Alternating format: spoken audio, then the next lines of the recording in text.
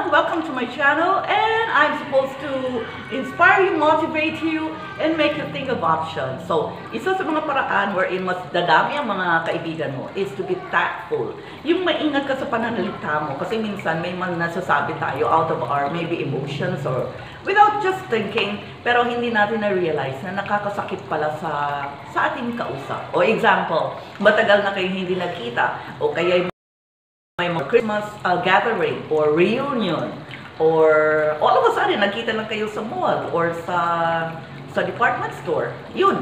Or sa palengke. No? So, biglang ang nabigkas mo ay ang taba mo ngayon! Mario Joseph.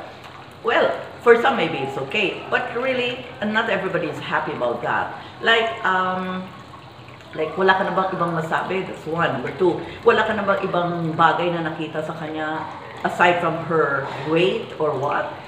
Or if talagang gusto mong mapuntirya yung pagka-chubby niya, or maybe bigla ang pagka-chubby niya, nagulat ka, well, just say, convert it into something positive and say, ang cute-cute mo ngayon, dali ka nga, gusto kitang yakapin, or, ang sarap mong yakapin, how are you? Ganon. Hindi yung you make it the point wherein parang the person might possibly get embarrassed or napahiya siya or he doesn't feel or she doesn't feel good about it.